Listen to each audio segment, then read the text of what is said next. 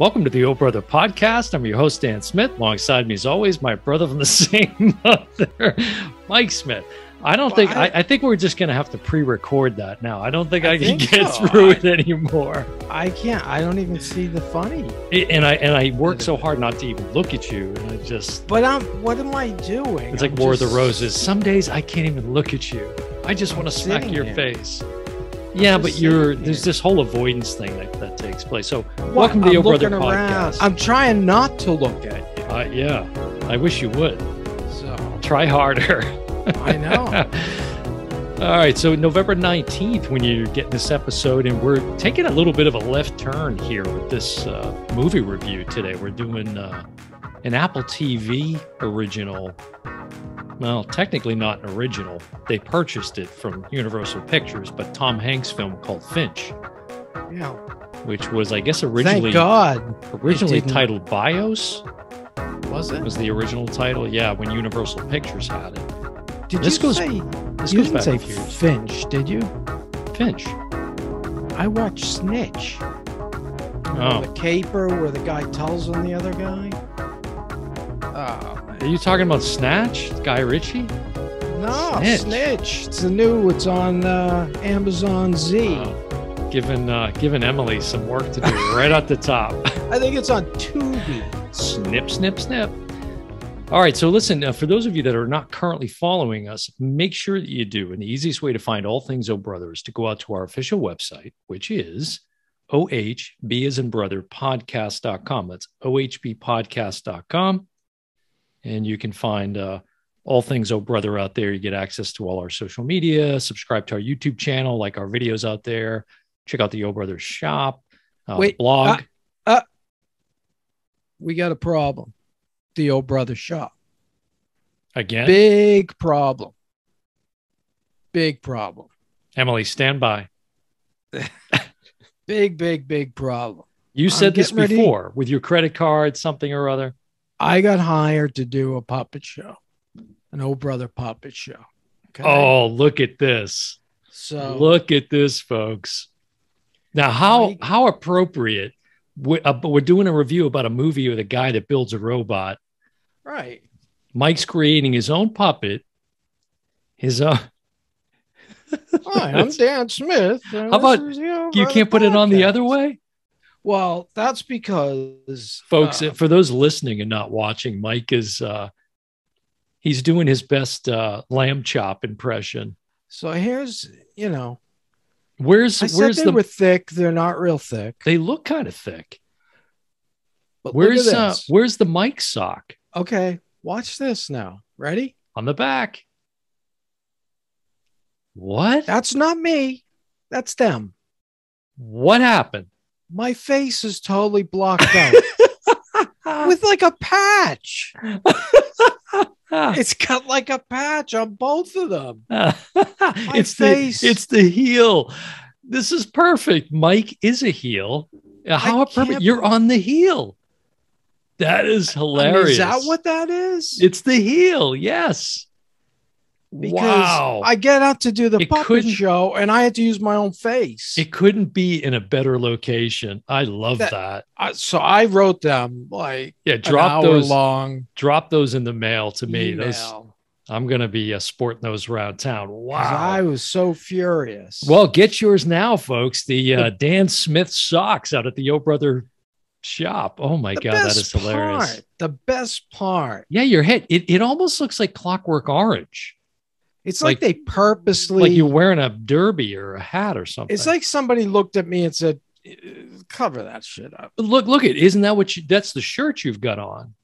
The clockwork, and it's sort of, that's very weird. Clockwork Orange. That's so strange. I'm furious. All right, well. I wrote down this No refunds at the O Brother shop, so. Yeah, we'll see. So this film, Finch, with Tom Hanks, now we talked about, we've mentioned Hanks here and there on the show, and it made me think back to, I don't know what we were talking about, but I made a comment about Hanks that, I worry about, again, oversaturation. We've talked about this on the show recently, and he's so recognizable, right? Mm-hmm. It came up when we were talking about A Beautiful Day in the Neighborhood when he did the Mr. Rogers movie. Yeah. And, Yeah, you that know, was a really while sort ago. of believing in him as that character. I'm like, yeah, it's just Hanks doing this or Hanks doing that or Hanks with a Yeah. top hat or whatever.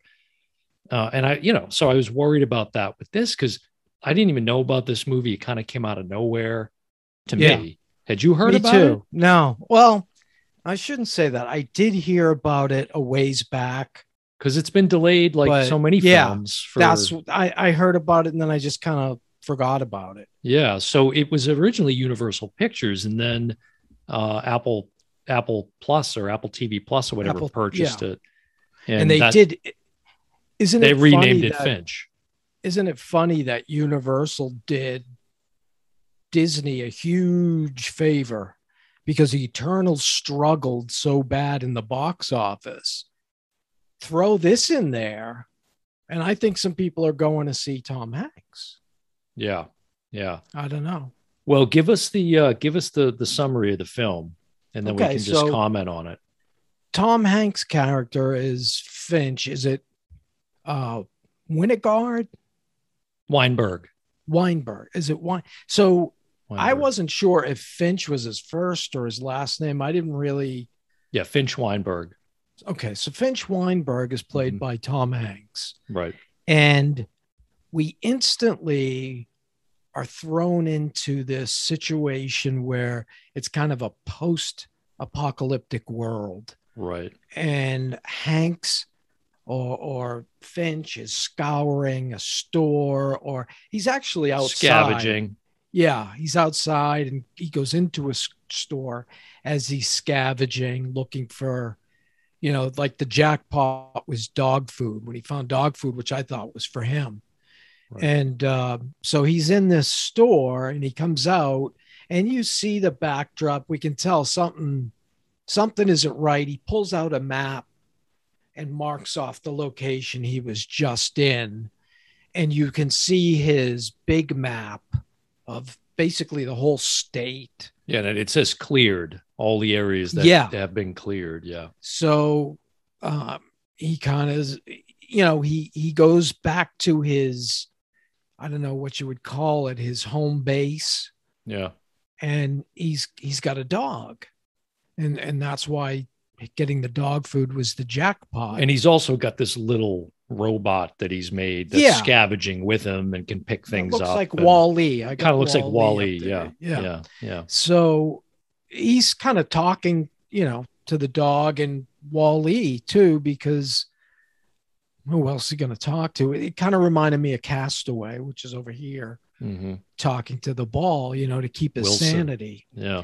So he basically says, you know, it's time we got to move on with, you know, and then he kind of charts a course to find supplies. And that's the premise, basically. Post-apocalyptic world. We don't see any other human. We don't know. We don't know yet at the beginning what has happened. Right. What caused this. And then talk about very much modern day. His creation. His co-star. Okay, so in the course of right at the beginning of the movie, he's working on another, I don't know what you call, I guess, a robotic. He's some kind of genius, you know, like engineering kind of type. And he's feeding these books and it looks like he's just destroying them. I thought he was making paper towels or toilet paper or something. But he's actually feeding the books into a computer, hence feeding it into the brain of this robotic sidekick robot that he built. Yeah. So, and sure enough, he starts, you know, can you understand me? Do you hear me? And there's a funny exchange, you know, nod if you can understand me. And the thing keeps nodding. He goes, and he's like, well, do you understand me? And it's just nodding. And he doesn't know if stop if you understand me. Well, you said to, so he makes himself a buddy. Yeah. Well, and what you find out is because you do come to discover through the exposition that there was a solar flare that destroyed the ozone layer, basically, is what happened. And so he's now been exposed to this radiation over whatever period of time it's been.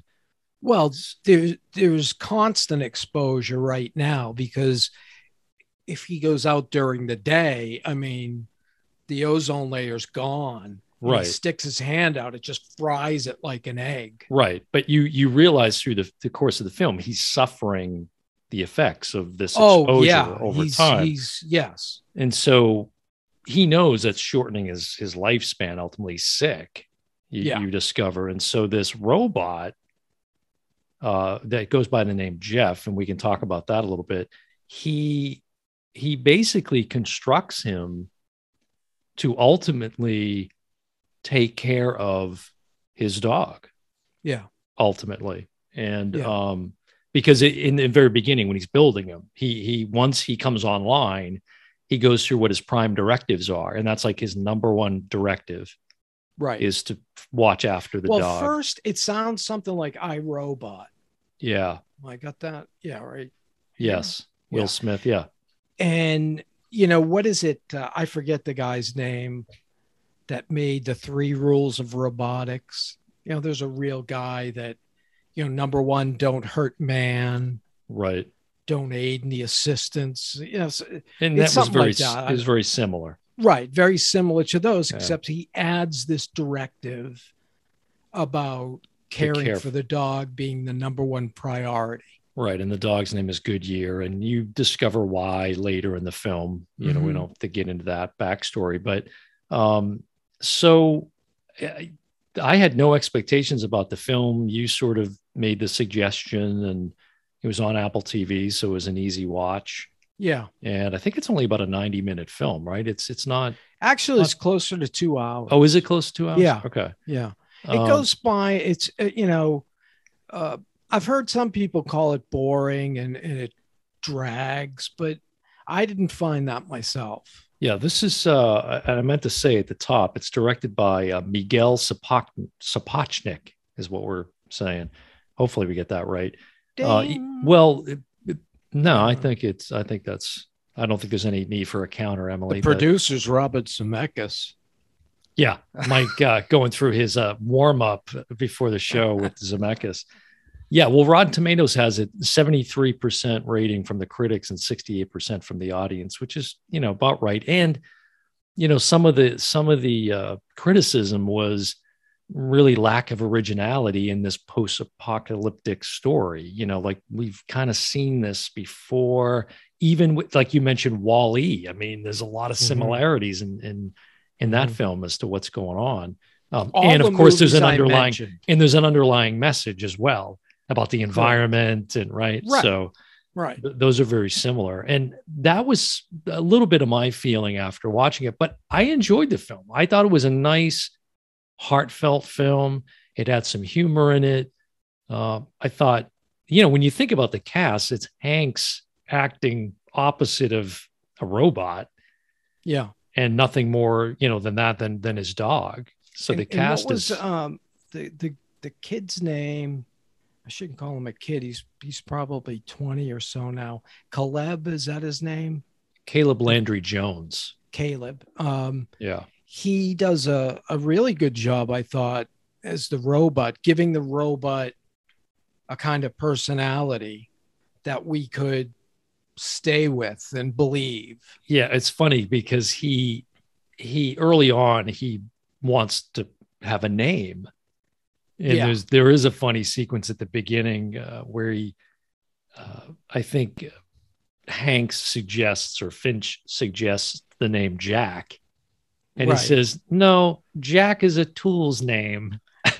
and it sounded like, you know, it was a play on words, like I'm not a tool, you know. Right. And of course he gets that because they had a blowout. Right, the shredded tire on this motor home that they're driving. And Jeff acted like a jack. He held up the RV. Right. It was, you know, I thought for a family film, this was a good movie. And it's really a tearjerker. Yeah, some spots. there's definitely some emotional beats throughout the film for sure. I thought they humanized Jeff a little too much and maybe too soon even. I know they had to kind of get on with it, to be able to, but it just seemed like that all happened so quickly. Yeah, like as soon as he fed the stuff, and we find out that a storm's coming, and he only fed him 70% of the information that he was going to feed him. And so this Jeff, this robot, is very smart. In fact, he makes references to Einstein, and didn't he say something about maybe naming himself Einstein? I think so, yeah. Yes, he did. And Finch says, no, there's already an Einstein. You can't be, right, Einstein. So, but Seamus was great as the dog. Yes. We see and I want, you always wonder when they use a pet. It's always difficult. The famous saying by W.C. Fields, don't work with kids or pets. It's because they're unpredictable. Well, Hanks has done it numerous times. Yeah. And Turner and Hooch. Like, I think if this was in the theater, given, the way Eternals worked out last week or 2 weeks ago, not so good. It's probably going to be the lowest earning MCU film to date, below the Hulk, which is currently the lowest. And the Hulk did 140 million. So, what if Finch? Have you seen any, numbers on that? Even if I saw numbers, I wouldn't really trust them. Yeah, because it's Apple. What do they use as a determinant of the money? How many subscriptions? I don't think I wouldn't have subscribed to Apple TV for this. We just happen to have it. So, but I liked the movie, and I thought it was a good movie for Hanks. Now he's got something else coming up. I know what it is. It's a Disney movie, which is Pinocchio. Oh, okay. The real life Pinocchio story. Is he Geppetto? He's Geppetto. Oh, I didn't even know that. So this is a live action Pinocchio. Yeah. So that could run into your issue a little bit. Time to dust off the what you call it, the Mulan YouTube video. It's over 6,000 views now on YouTube, folks. Is it over 6,000? It's over 6,000. Yeah. This was really nice. Like you said, it was emotional, at times, and it was well directed. It's a nice film visually. Just a few minor story issues that I have with it. Like I said, I just thought they were a little quick with the exposition of Jeff, and he just seemed a little too humanized for me. Yeah. There's a couple of continuity issues that I have that I don't want to get into because I don't want to spoil some It's things. even got some suspense too. Like, it's suspenseful at times, like you mentioned, not really knowing, are there other humans around? If so, where are they? That's a whole sort of subplot that's going on too. And like you said earlier, we do get a backstory to the dog. We get a backstory of how he got it and why it's so important to him. Or, imagine if that's your only companion, right? For who knows. And he does make reference to people, but in a very negative way. People are bad. You can't trust them. That's what he teaches the robot. Yeah. People no good when he's trying to map a course. So tells me there's other people still around somewhere. Because he's trying to stay on course away from people. I guess there was a lot more to this film that got left on the cutting room floor. There was a whole other chunk that never made it. It sounds like it made the film a lot darker. And so they actually decided to cut it out after, watching the edit. or in the editing room, and to try to make it a little bit more upbeat, which I think that's what you end up with ultimately.